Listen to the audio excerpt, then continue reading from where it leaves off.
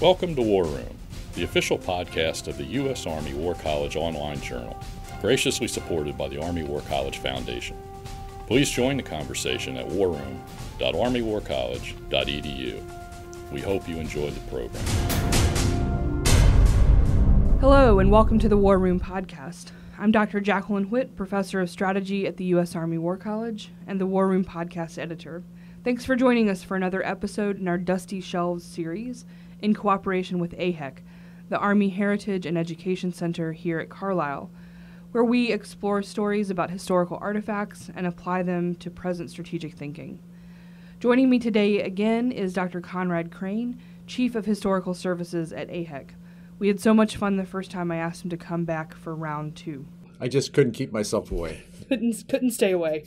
So as you'll recall, this series is produced in collaboration with the Army Heritage and Education Center and aims to elucidate strategic history and theory and its enduring relevance through a close examination of important historical artifacts and documents.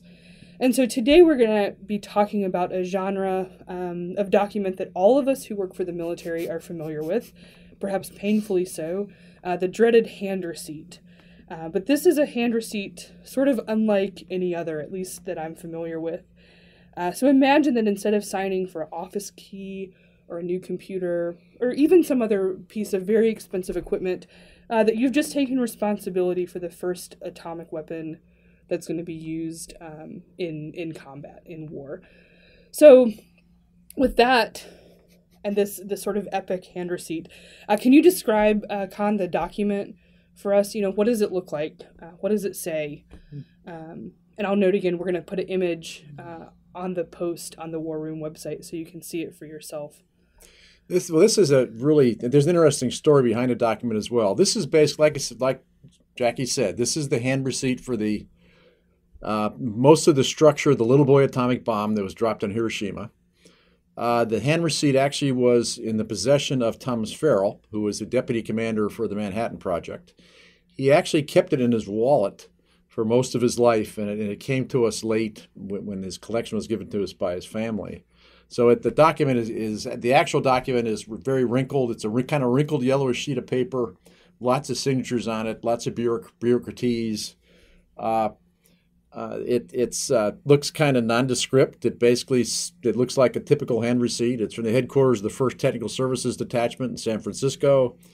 It basically says to Brigadier General Ferrell, subject receipt of material, original to be signed personally by the recipient, returned to the sender, duplicates to be retained by the recipient, triplicate retained by sender for suspense file.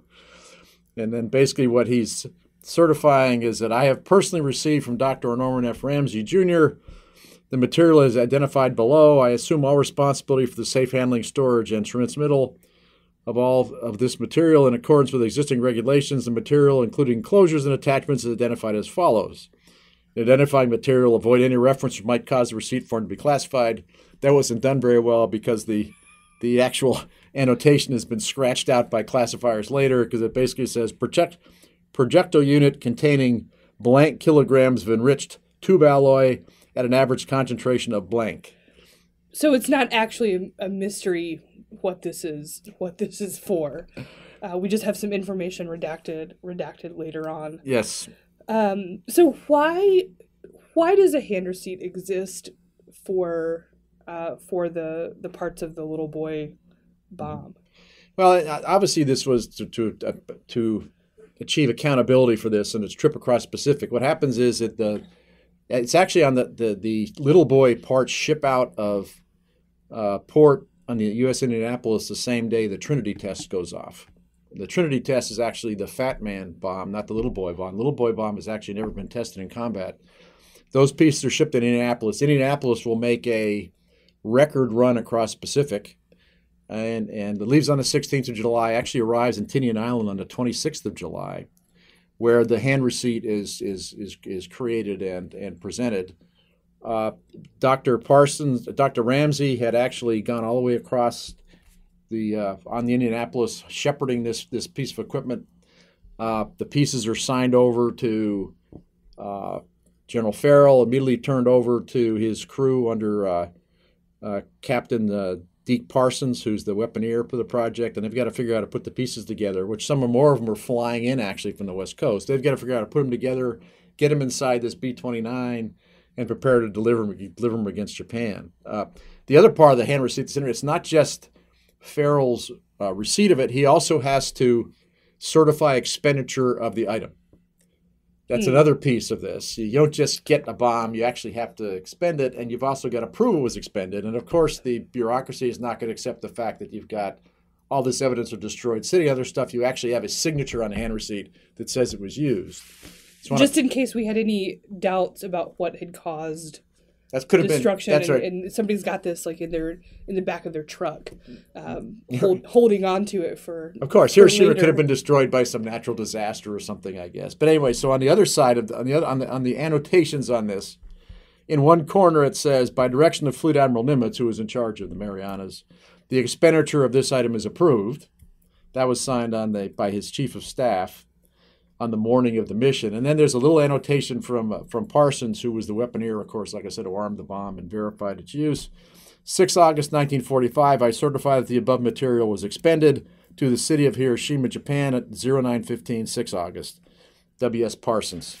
So that completes the chain of custody. Right. And asserts that the thing was actually used. Okay, so this is a pretty rich historical artifact. It tells a really interesting story of part of the atomic program, which is certainly a watershed moment in human history. And it's really surprising to me because you say this is in his wallet? He carried this in his wallet for many, many years after the fact. This was the original had to be returned to the center to verify the bomb had actually been used. The duplicate was retained by the recipient, and a triplicate was put in suspense file. So this was the recipient's duplicate that he kept in his wallet. Are there copies of this in other places in the U.S. archives that we know of? This is the only one we're aware of is this one. Wow. That was in Ferrell's papers. That's so even then, like sometimes I guess sometimes people know that they're a part of history, that they're a part of something, right, bigger than themselves and sort of like truly momentous in the history of humankind. And so I guess we should be less maybe more careful about what we throw out or what we keep. And another thing that Ferrell did is he knew how important the document was. So he has a corner, another corner he has what he calls witnesses, and he went around and got signatures of the people he was working with on Tinian who were also involved in the project to kind of retain their names on the document as well. So he made this into more of a record than actually it was with a pure hand receipt. Right, a truly a documentary record of what happened that day and yes, how it came to be. So we know this has an important place in the atomic history of the United States, in the military history of the United States. Are there other reasons that you think the document is historically significant? Well, if you want to, you could call it a monument to bureaucratic inanity. I'm not quite sure why we need a hand receipt to prove that we expended an atomic bomb on a city, but at the same time, it does show Ferrell's appreciation for the importance of it. I mean, they knew at the time how important this was. And there's all kinds of other little stories that come off it as well. You've got, for instance, this comes over in the USS Indianapolis, which drops off on the 26th of July. It drops the bomb off. Immediately as heads back to Leyte for its next mission, is sunk by a Japanese submarine because it not only it didn't have any sonar, it wasn't zigzagging because nobody thought there was much of a threat. It gets sunk, about 1,200 people on the ship, about 850 get in the water. No one knows the ship is missing because everybody assumed it was going on to Leyte on its own. It was kind of a secret mission. There wasn't a lot of knowledge about it. The sailors spend 3 days in the sea getting eaten by sharks, and by the time they are found, there's only 300 and some left. It's a pretty, you wonder what happened if that Japanese submarine had spotted the ship going into Tinian instead of coming out. History may have been very different. Yeah, that there are always these moments of contingency, right, where something could have gone a different way, or a minor event can have sort of outsized impacts on what happens later. I guess as a historian, I'm really happy that we have monuments to bureaucratic inanity because it leaves documents, right? It leaves this paper trail where we can see the people involved and we can see the processes and the ideas and the language that are sort of being used. And at the same time, it's a very odd thing, right? Because hand receipts are just so routine, and they're this is not routine, and this one is simply not. So, other than an antiquarian interest, other than an interest in just old things, what can we learn from this hand receipt? What are the takeaways, do you think, for today's senior leaders? Well, one thing it strikes me is the people involved in this knew how important it was. Parsons was actually became a technical advisor for the movie Above and Beyond, which is supposed to be the movie about the dropping of the atomic bomb. And one of the things he complained about in the movie was when the movie drops the bomb. This movie's done in the early 50s, and when the movie shows the crew dropping the bomb, they're all looking with these visions of angst and these, oh my God, as they see the bomb go off. And he really complained with the movie people and said, that's not the way it was. We all realized this was the weapon that could end the war. We could win the war with this bomb. He said, we weren't remorseful. We were happy. We thought we're ending the war. We knew how important it was. And that's reflected in this document, how important it was. It's interesting. The answer he got from the movie producers was that this was in the 50s, in the middle of the Cold War. And they said, we couldn't have a bunch of Americans killing thousands of Asians and looking like they enjoyed it, because it would look bad with in the Cold no War. moral sort of qualms or uncertainties whatsoever. It would make us look bad in the Cold War. But Parsons, everybody at the time knew how important this event was and wanted to record it as best they could. And again, it was so important to Ferrell, like we've said, he carried this around in his wallet for the rest of his life. Yeah. So there's something about sort of recognizing the significance of the events that maybe you're involved in.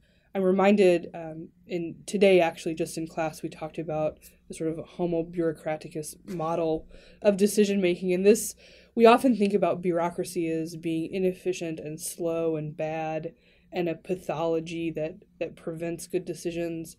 But here, even though it is sort of inane and perhaps even a little bit absurd, we see, I think, some of the things that bureaucracy brings to the table, which is a sense of order and expertise and a way of doing things, and an assurance that processes are going to be followed, even for something as momentous as the dropping of a new kind of weapon. And for those of us that have been involved with nuclear weapons and other forms, as I have with my early Nike Hercules background when I was a lot younger than I am today, it also is another sign of the care we take with these particular tools of warfare. I mean, it's still the same today. We all know the accountability for these weapons is intricate and detailed, and it's above and beyond what they are in a lot of other fields. Very much zero defects, and it was then as well. I mean, from the beginning, we've always known how important these weapons are and how dangerous they are and how much they'd be taken care of. And this chain of custody is another example of that. Right. We really took proper care of these very deadly items. Well, when we think about the sort of close call nuclear incidents in American history, especially, so many of them revolve around misplaced or misfiled paperwork or missed inspections or, right, sort of simple procedural and process-oriented mistakes that could have had really, truly dire consequences. So you think that's got to be the case all the way back to the beginning of the atomic age. And I think that culture seems to have carried forward, and probably rightly so, that we want to be very careful with these weapons of mass destruction and war. Any last thoughts? Or I guess, there's a caution for all of you out there who are listening to this that think about what you're doing every day. Think about the documents you have. You never know what item you put in your wallet today may become a something of great value for those of us, those historians and archivists looking at it in the future. Yes, think of the historians, 50 years from now or 100 years from now, and what might be interesting and what might be really illuminating. I think I'm always surprised when I go to the archives and what I find, and I'm always very glad that people saved the things that they did. Could be a twist on that one commercial. What do we have in your wallet? I like it. On that note, we'll close out for today. Thanks for listening, and thanks for joining us at the War Room Podcast. And that concludes our program. Thank you for listening. The views expressed in this podcast reflect those of the speakers and do not necessarily reflect the views, policies, or positions of the U.S. Army or the Department of Defense. Let us know what you think. Provide us your feedback, comments, or suggestions through our webpage at warroom.armywarcollege.edu, and have a great day.